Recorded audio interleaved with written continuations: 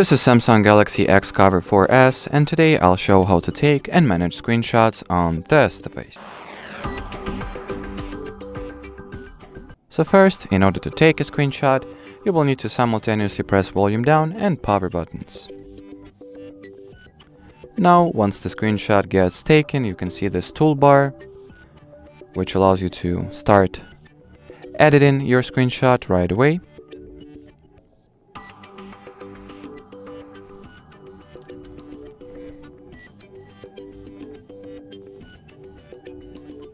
You can crop it here, share it, and so on. Mark it up, if you want to. And you can also, once the screenshot is taken, you can also right away share it from here.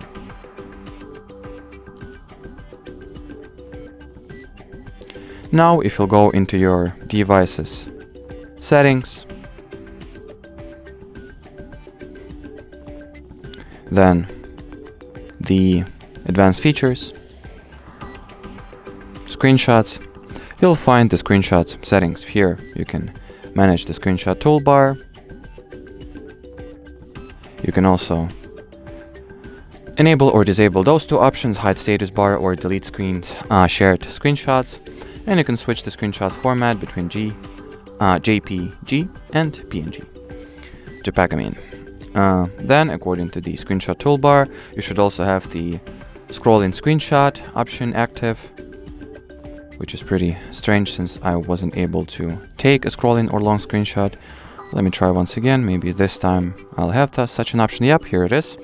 So just take a regular one, then tap at the scrolling icon, the first icon you'll see here, and then stop scrolling where you would like to cut your long screenshot off at.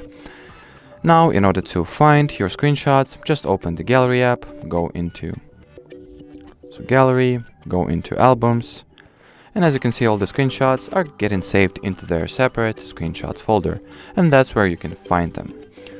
And well, as far as this short and simple video goes, that'll be it, guys. Thanks for watching, and bye-bye.